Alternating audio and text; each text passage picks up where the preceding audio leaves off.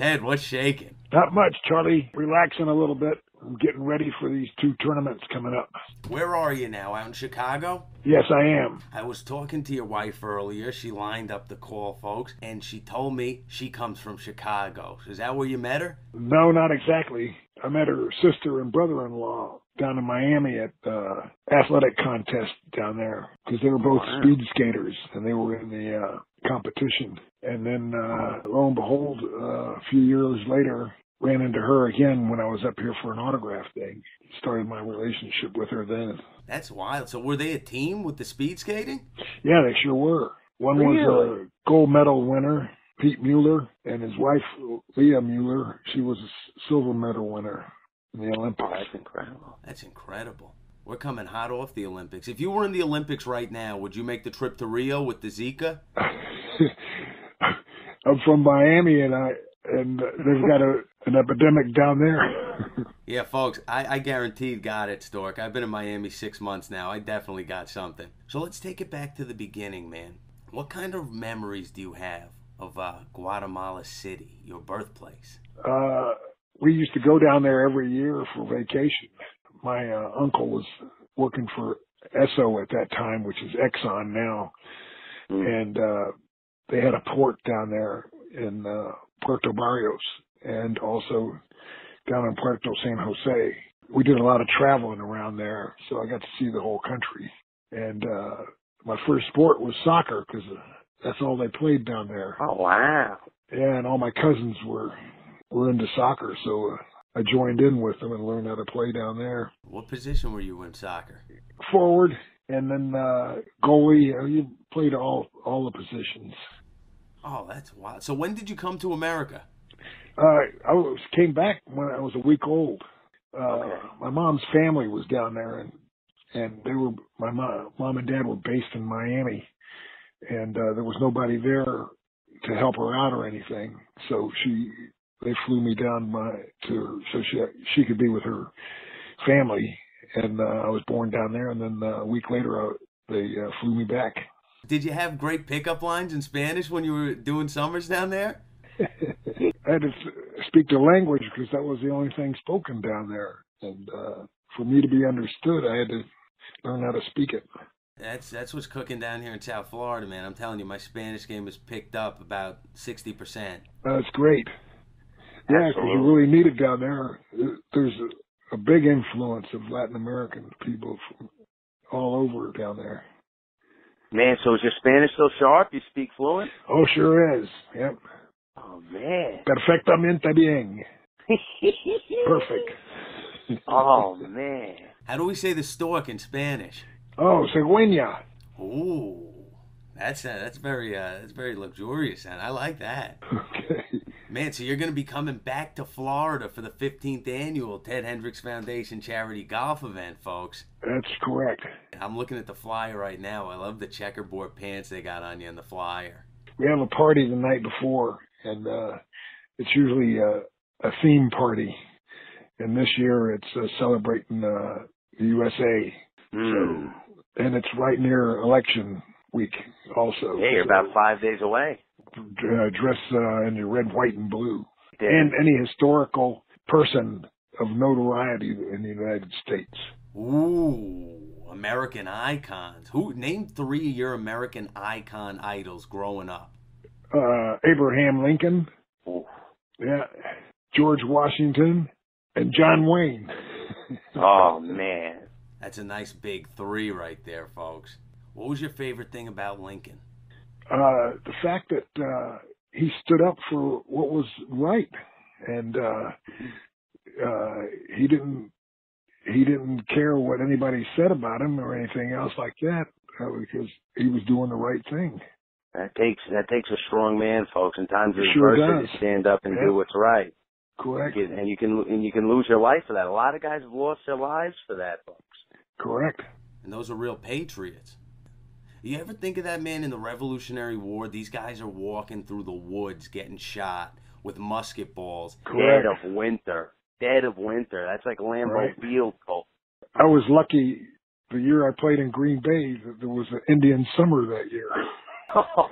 So it didn't get cold till after the season was over with. What's the coldest game you ever played in? I got to go back. There was two of them.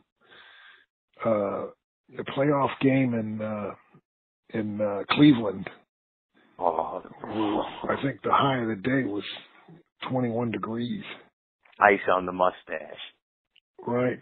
Did you like to put a lick on a guy when it was cold? No, it's gonna hurt. What do you mean? Hurt It was going to hurt me as much as it was going to hurt them. Yeah, I guess that's true, but you're the stork. Come on. So, hey, how competitive do you get with the golf event? Do you go out for the win? Oh, of course. I made the speech for the Raiders every time we played the Dolphins because I didn't want to be embarrassed in my hometown. Mm-hmm. And they responded, and we had a real good record against them. Even Shula said that I was wondering how he beat it. We beat him all the time. Man, what's it like to run into Don Shula? You guys got some history. He's your coach on the Colts. You win the Super Bowl together. What's it feel like to watch what you both went on after that to do? It's incredible. Yep, especially what that the Dolphins or the Raiders were going to be in the playoffs somewhere, and we had some great games against each other. I remember one time that they put Don Strachan, and we were 2 touchdowns ahead, and he kept throwing the ball. And I told him, hey, run the ball. And he pointed over to Shula on the sideline. You got to talk to that guy. Yeah. So I yelled over to Shula to run the ball. And because it was time for us to get out of there. And he didn't like that very much. And then another time there was, we were playing out in Oakland, and they put Nat Moore over me in a tight position because he's usually out as a wide receiver. And it was over close to the sideline where the Dolphins were. And I was yelling at Shula that it was a supreme insult to put this guy here in front of me. Nat looked up out of his 3-point stance and said, Ted, I got to watch film on Monday. And I said, okay, Nat, but I know the play's not coming this way, so I'll see you later. And then I went over and lined up with Matt Millen on the other side, and he wanted to know what the heck I was doing over there. And the Dolphins didn't check off, and the play was right there, and I made the tackle. Man, that's some history, man. The Raiders-Dolphins rivalry is a very slept-on rivalry. Sure is. Even when Clarence Davis made that catch in the end zone to beat him with 3 defenders around him, Kenny Stabler threw that pass. What do you think of this new Finn Stadium? All the pictures I've seen is still under construction. Yeah, they take their time down here. Yeah, but the University of Miami has to play there too, so hopefully it'll be convenient for them and everything. Man, how do you feel about that? How do you feel about getting rid of the Orange Bowl? Well, that was a big mistake. They could have done something about that, but hindsight, it's gone now. But they just had a special on TV a couple days ago, and I was watching them when they were tearing down the stadium there. And then they put in that baseball field. Rumor has it they can say they can even play a football game in there if they wanted to. What, at Marlin Park? That'd work out, right? No, that store. Have you been to Marlin Park yet? No, I sure haven't. I don't know about it. I went there. It's just I don't know. It looks hideous, man. Outside looks beautiful. Inside's hideous. That's what I was going to say. The outside looks nice. But the outside's beautiful. I haven't really been inside. Wear your sunglasses because it's all neon green in there. It's like a huge green screen. And then they got that the big fish statue in deep center. Oh wow. Yeah, I go to a lot of the University of Miami baseball games instead. Yeah, there's some squad. Being such a legend at UM, I'm down here in Miami right now. And like the Raider fan base, the U's fan base is going to be passionate and it's going to be there, good times or bad times. But what do you think needs to happen right now for the U to get back to greatness? All they have to do is win. That's it all. They had a great turnaround in basketball too. So, and the baseball team, be as it may, but I wish they would have gone farther in the College World Series. Mm-hmm. Yeah, it's got to get up there too. I think they did a great job in hiring Coach Rick. And we'll see what happens when the season starts. Two of the football brands that people just have a real respect for because they have a very cool edge to them, the U and the Raiders. And you help put those two mystiques on both of those brands. You ever think about that? No, I sure haven't. There was a lot of other people involved with all that stuff. I'm just a part of it, that's all. Let's talk about the slogan on the 15th annual Ted Hendricks Foundation charity golf event. Always stay humble and kind. That's true. It's been a legacy with me, so I really like that and try to live up to it too. You got to have a lot of heart to have, help out people, and that's what we do, and we get a big satisfaction out of that. Absolutely. And you're always spreading a great name for Raider Nation, and man, we appreciate that from the bottom of our hearts. Thank you. There's some unique fans out there, but they're really individual fans that really support the Raiders, and they bleed silver and black. How much do you like to see those costumes and how vivid the Raiders fan base is? Because, man, like I said, you brought a lot of that for us. I've got a lot of pictures of them, too. I collect them. How much did you watch that evolve from when you were playing to now, the costumes and the crowds? We always used to go over to that side of the field there, the black hole. Yep. Black hole, baby. Yep. So, Stork, who put the always stay humble and kind mentality into you? I guess it was my family. They always delved on the fact that, you're well taken care of and everything else, but somebody else is not as fortunate as you are, and help them out as much as you can. When you went back, growing up, when you were going back to Guatemala for the summers, how much were you seeing that message? Like, that had to be super reinforced for you. Sure, it was. Yep, definitely was. And the thing about it is that native peoples over there are always, their house was your house. And they always, if they were cooking tortillas or anything else like that, and you walked in to say hello to them or whatever, and they'd always offer you what they had, even though they didn't have that much. It really made an impression on me. Big heart, you see, and it's amazing when you see sometimes folks, when people have the least, they're still most generous because you can't hide a big heart just because you got small funds. That's true. Yep. And not only that, but feel real good if you can help them out in any way and cheer their hearts up. Absolutely. Man. So the 1970s, 1980s, all-decade team come up in Hialeah. When you're growing up in Hialeah, is your dream, I want to play for the U? Not really. The university made it pretty easy for me. They gave me 4 scholarships instead of just one. I could have picked out whatever I wanted to. And that was football, baseball, basketball, and academics.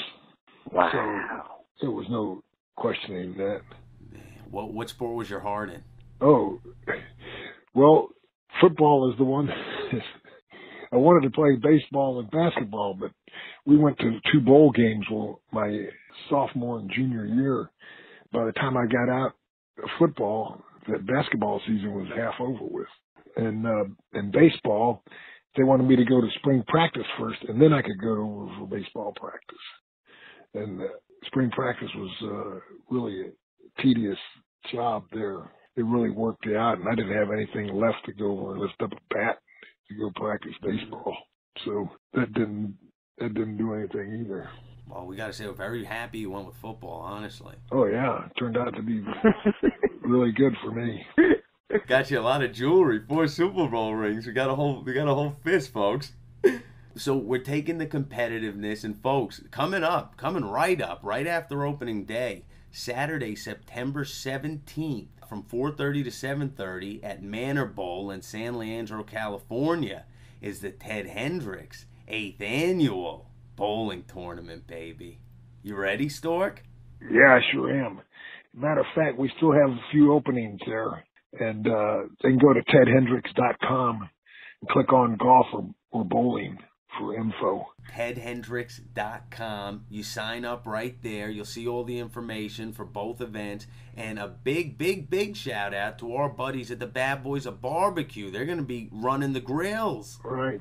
So, Stork, do you remember coming from Green Bay, the first day Raiders camp, first interaction with Al? Actually, we went out to dinner with Al and Coach Madden. Who's we? Person I had handling my contract. Okay. Yep. So you, your agent, bang, you go out, right. and you're with Al and John Madden at dinner. Correct. And we were happy to be out there with them. And it was really something for both of them to be there. And actually, saying that we needed you on the team.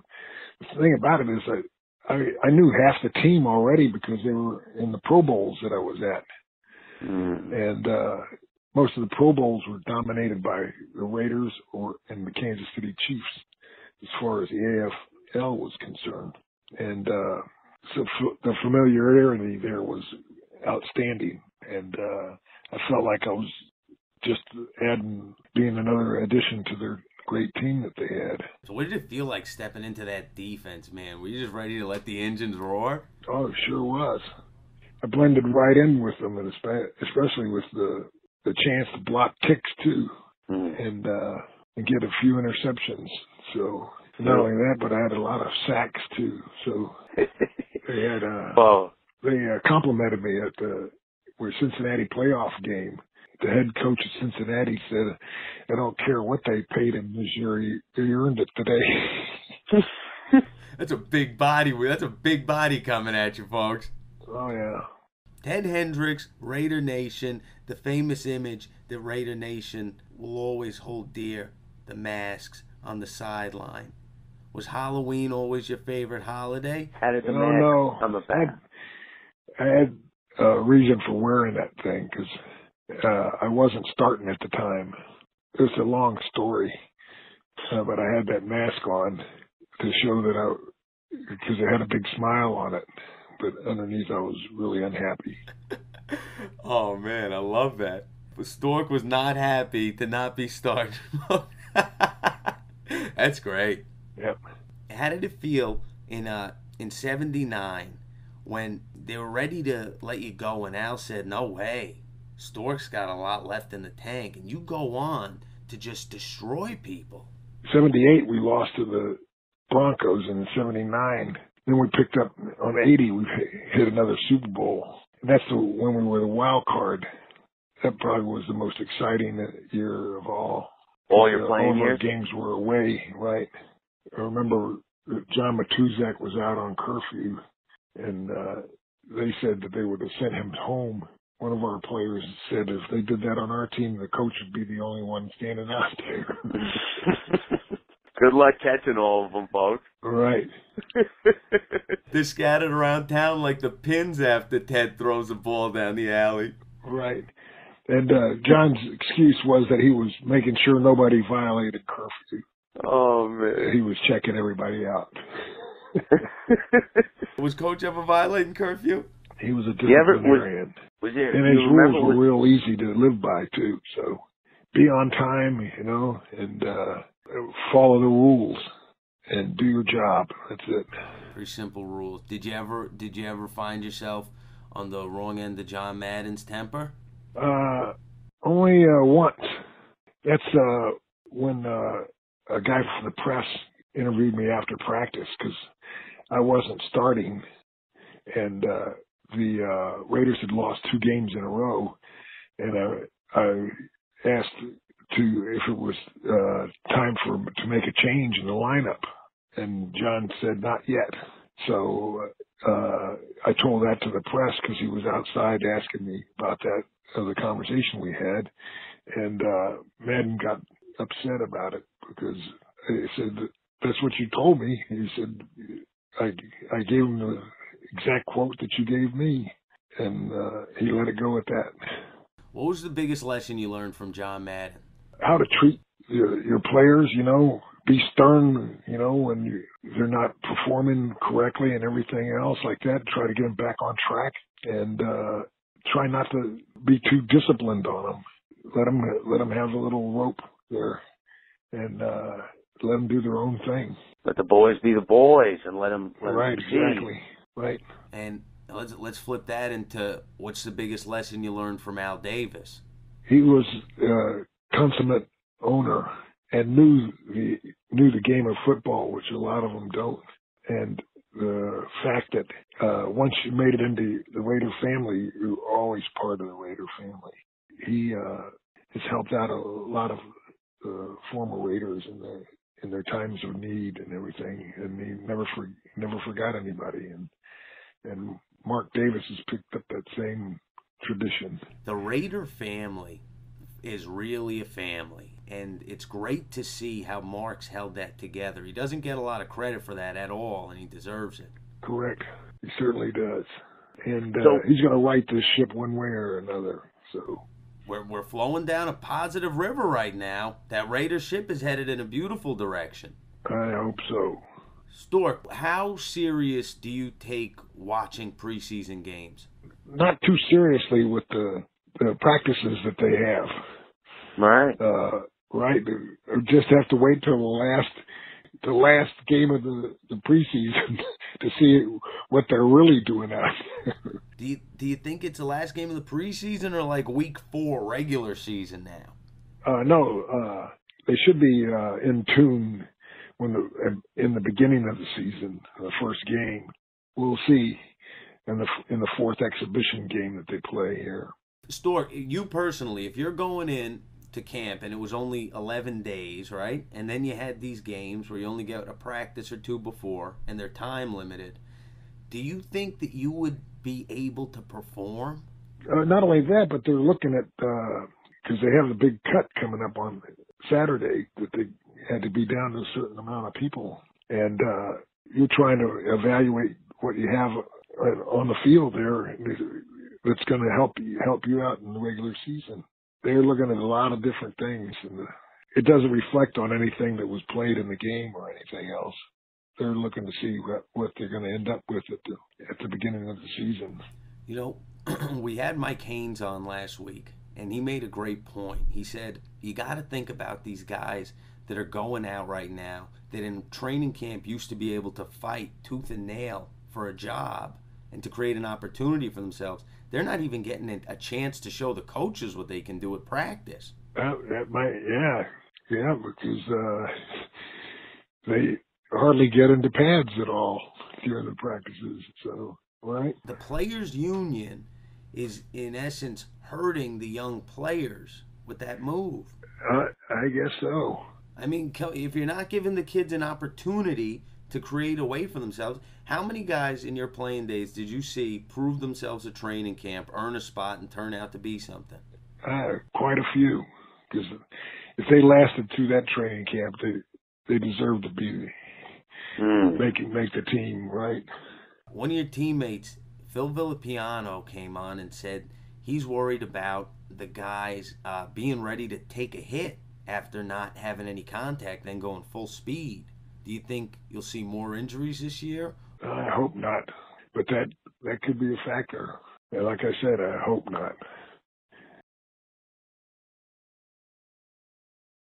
You're a physics major in college, huh? Correct.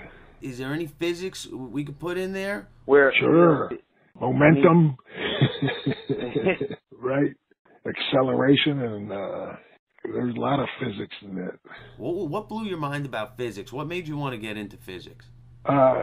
Actually, it was math-based, and I was very good in mathematics. So, and the space program was going on at the same time. So that's what really piqued my imagination. Can I tell you about something? One of my cousins, he's going to the U now, and he's real into physics, right? So he's telling me about this company, SpaceX. Did you ever hear of this company? Yeah, I sure have. Raider Nation, they're talking about within 15 years sending up, well, right now they're working on reusable shuttles, right? Correct, right. They want to send, within 15 years, flights up there, commercial flights with people on board. When do you think we're going to see space travel become something successfully commercial? I don't know. They're doing miraculous things with the phones and everything else.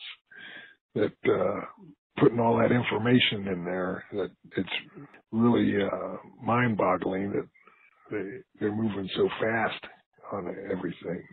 And time goes fast. We were talking about how some people right now alive, have seen the transition from horse and buggy to car. Imagine you take that same amount of time. Imagine what we're going to see, folks. If they put you right now, if they said to you, all right, Stork, we can send you the first gold jacket in outer space. You're going on one of these test flights to Mars. Would you do it? I don't know. I'm pretty up in age. Oh, no, come on. 6 months, Stork. You got 6 months, you're on Mars. We might have to send Otis Sistrunk with you. Oh, yeah. Okay. Folks, when you're looking Ted Hendricks' accomplishments, if they told me first gold jacket in Mars, I wouldn't be surprised. Yeah, that'd be quite an honor. As an international man, did you ever think the NFL would go international in your playing days? There's a lot of football fans down in the Latin American countries. Yep. As a matter of fact, they have a league going on in Central America. But you know what they're getting their players from is from the military. Raw. That's a bad idea. So that's something. Yeah, right. How are the games? I haven't been to one. They send me pictures of them, the players in there. Oh, we should go to one, Stork. I'd love to go to one of those. Well, they got a game in Mexico this year. Are you going? Oh, yeah, for sure. Mexico City. That's going to be something else. What's that going to be like to step into Mexico City? Is that going to blow your mind to see the... Oh, no, I've been there before. How you like it? That's pretty good. It's the same elevation as Guatemala City, 5,000 feet up. Wow. You don't think about Mexico as being that high. How high is Denver?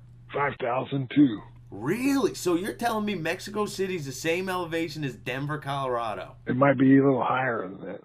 That's incredible. Yep. Did you have great lungs when you touched down in the States? I don't know. It didn't bother me because we used to have training camp up in Golden, Colorado when I was with the Baltimore Colts. Probably one of the reasons they wanted to do it is to get our lungs bigger. So you can hold your team's camp wherever you want in the country. Right. Is that true today? Yeah. Really? So you could every year you could change that if you wanted. I guess so. Oh wow. Yeah. Cool. That was back when they were looking for other places to play, so they moved their training camps around. Open up those markets. Right. Now they're opening up markets international. You think we'll see an international team in the next 10 years? Yeah, it looks like it. Yep. Because how many games do they have out in England this year? 3? Yeah. Yep. How do you think that'll affect the game? That's interesting. I don't know. It's a pretty long flight, so better give them time to get acclimated and everything. And the Raiders, prime example, folks. We've seen in the past years, sometimes when you got to make that west to east flight, doesn't work out so well. Imagine flying around the globe and then padding up. Right. Imagine playing for that team. Oh my God, having to fly from England 6 times a year or 8 times a year. Oh yeah, exactly. Who's gonna play for that team? Oh man. Well, folks, get geared up because Stork's going on tour. He never stops. 8th annual Ted Hendricks and Friends charity golf bowling tournament coming up, followed by the charity golf event. TedHendricks.com. Bowling or golf, whichever one you want, folks.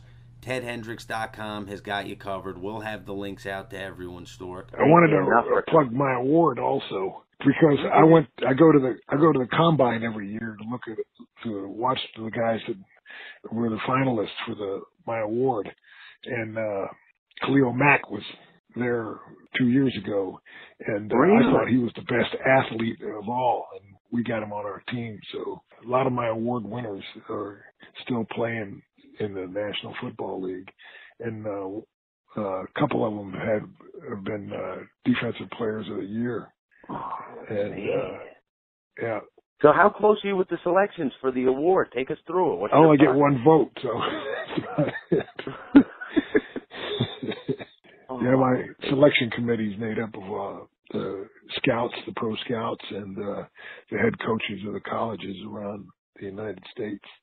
And it's not limited to, what division you're in as far as college is concerned. Anybody can win the award. And they also have to do community service, as a matter of fact, which is a big thing in the award presentation. Really? So take us through that. What are the qualifications to win the award, or to be nominated for the award? Well, first of all, you got to get the votes from the selection committee, right? And also you have to show some community service, and also be a good student. Complete package. Correct. Because Ted Hendricks is complete package, folks. 4 different offers from Miami. Man, so what's the proudest vote you've ever casted? Like, who'd you watch go the furthest? Probably Elvis Dumerville for him and his size. And he's the one who made the Defensive Player of the Year. How close are you on the pulse of the college football scene? Because you have the ultimate scouting thing right there. Yeah, we have a list that comes out preseason of potential winners, and we ask the coaches to fill in anybody else they'd like to nominate. And then at the middle of the season, we have a vote come out, and then we have select the ones that have got the most votes. We put them in another vote a week or 2 later, and then there's the finalists vote, where 6 of them, or 4 to 6 of them have the final vote, and then the winner is determined. That's got to be a proud night every year, and it's got to be awesome for you to watch the season play out, watch these guys continue there's got to be a special eye on them. Yep. Store keeps flying, the wings keep spreading, and seeds keep planting everywhere, baby. Right. All right, Charlie. Handle business, wreck them out there with the pins, wreck them out there with the golf clubs. All right. And any last words for Raider Nation? They're always close to my heart, and go Raiders. Raider Nation, from the Raider Rally Road Trips, our organization queen, Miss Nakita Porter. Nakita, how are you? I'm wonderful. How you doing? Lovely introduction. I appreciate that. Yeah, I gotta do it right, because guess what? You always do it right for Raider Nation. I try. We try. Ken and I try our best. Big shout out to Ken Webb, too. So let's get them ready for Game 1, September 11th, Raider Nation in New Orleans. Take it away. Oh, it's going to be awesome. When we get in Friday, we will be having a meet and greet party, pajama party. You don't have to wear your pajamas, but, Raider gear, whatever. It's all good. I might break out the silks. Yes, sir. That'll be at the Hilton Garden Inn. So we won't be there too long. 11 o'clock, it'll be over with. So you can go out in the streets, Bourbon Street, hang out, party, kick it. Saturday morning, we're going to get up early and do a VIP tour around the city of New Orleans, see what hot spots they have. Going to see some historical sites, and also definitely see Ninth Ward, see how things are developing in that area. Absolutely. And then we do have our eating contest at the Tell me about this food challenge. Oh, yeah, the food challenge is going to be off the chain. So we have 3 teams, and what they're going to do is they're going to eat their hearts out. They have this restaurant has these platters that are just huge, oysters and shrimp and every piece of fried seafood you can imagine. So we have 3 teams. We're going to see what they come up with. So that'll be exciting. So that includes, everyone gets to eat and have a couple drinks. So it'll be a good time. Oh, I want to cover that live on Facebook for Raider Nation. Okay, just let me know. Hit me up, and let me know where you're going to be at, what you want to do. We got to get Zach Crockett at that food challenge. Oh yeah, let's talk to him. Yeah, it's so funny. He people thought my husband was him. He's just a little bit taller than him, but he's got dreads and same complexion. Too funny, but that's my buddy. I love me some Zach. So if we don't get ZC, we put hubby in the ZC jersey and say we got ZC. They won't know the difference. That would be awesome.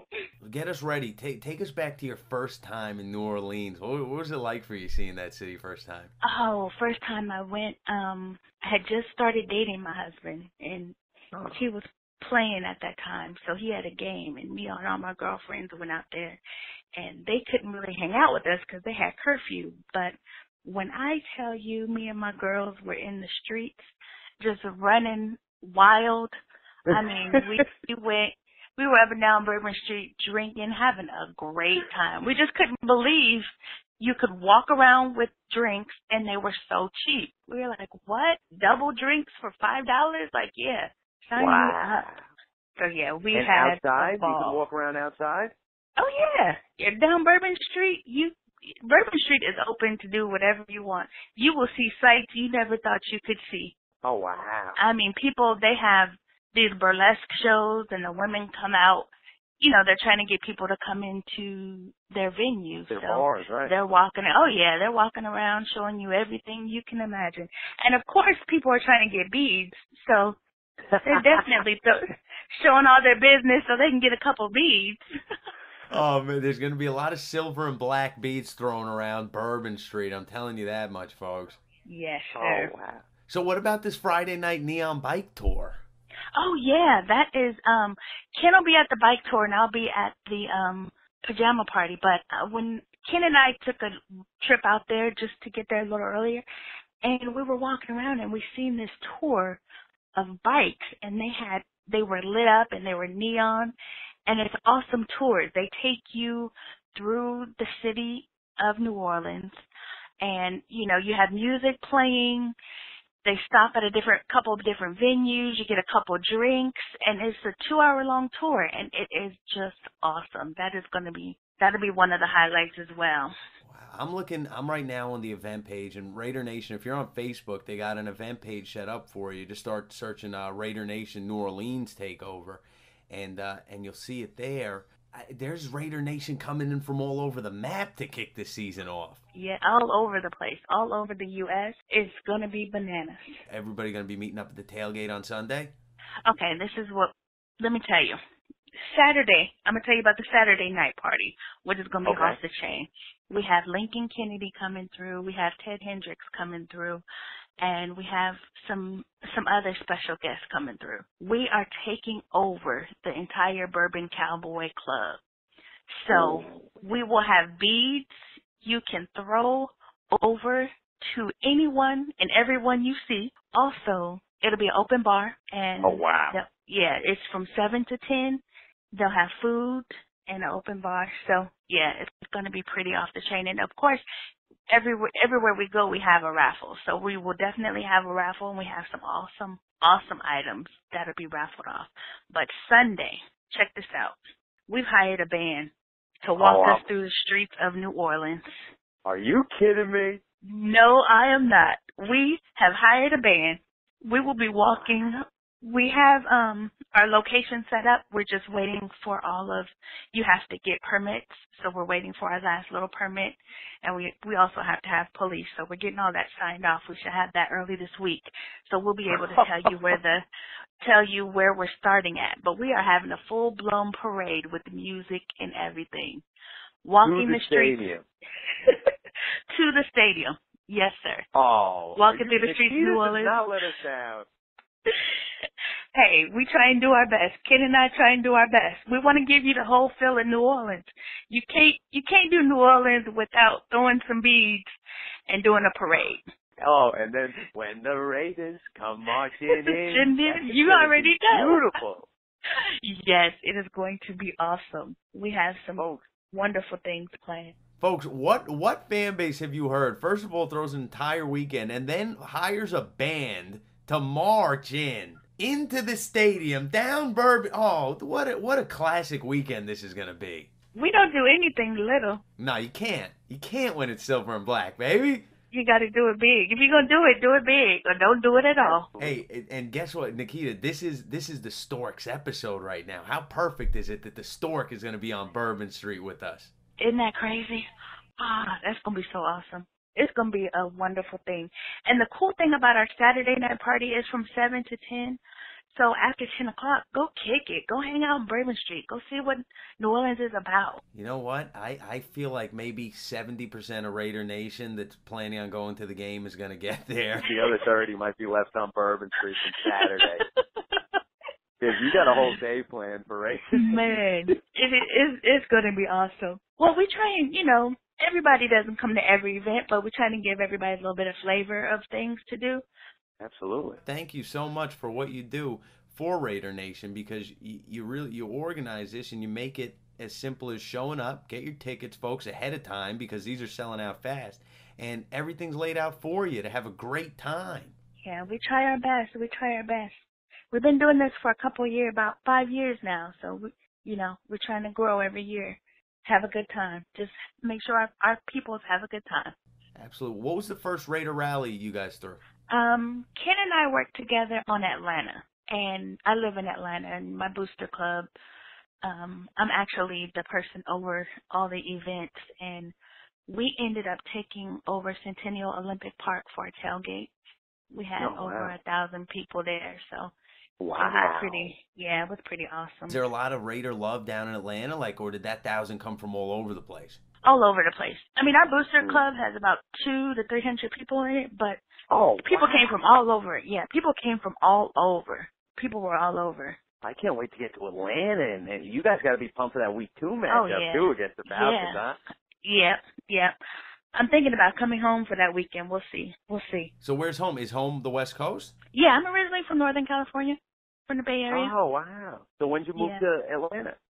I've been out here since '96. I moved out here with my brother, who taught me all about the Raiders. Man, well, Nakita, I can't thank you enough for what you got lined up for us down in New Orleans. I can't wait to get down there, meet up with you, and get to party with Raider Nation. Oh, definitely. Well, I appreciate you taking the time out and wanting to talk to little old me. But Ken and I are excited about this weekend, and, you guys just hit us up if you need anything, any questions, concerns. We're ready. And remember, folks, if you're looking for the party, just start searching in that Facebook search bar, Raider Nation in New Orleans or Road Trip Rally, and it's going to pop up. You're going to see it right there.